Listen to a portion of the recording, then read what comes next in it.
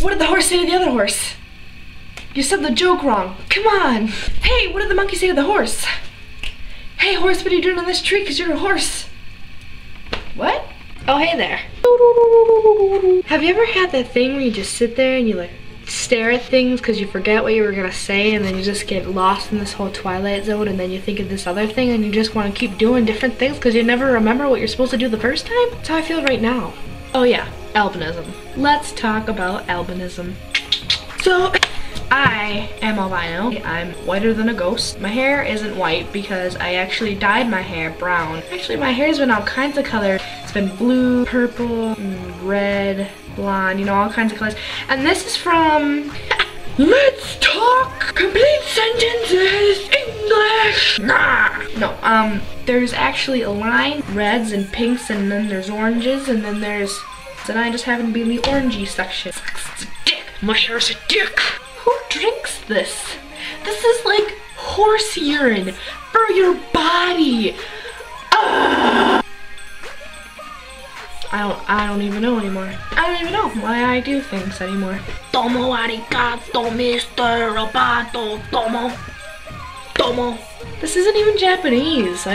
This isn't even, you're all judging me. No, but I seriously though just wanted to explain what albinism is, because I see these things all over the internet. I don't know, they're just crazy looking. That's terrible to say because I'm albino. When I was in 3rd grade, I was teased a lot.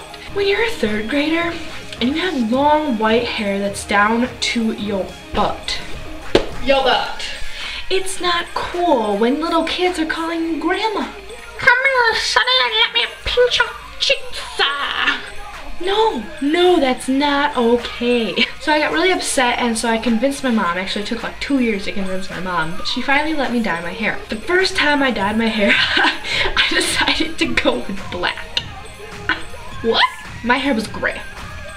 You want to talk about looking like a grandma? That made it worse. All albinism is it's the lack of pigment in your skin, and what pigment is, it's the color, and what makes you brown, black, green, I don't know, maybe you're a zebra. It makes you what color you are, and I just happen to lack it. Do not be in the sun without sunscreen if you're as fair-skinned as I am, because you will get skin cancer. You will get skin cancer with AIDS mixed in it, and that's just not good. That's serious. Sometimes I don't even know where I am. It wasn't a very successful video at all. No.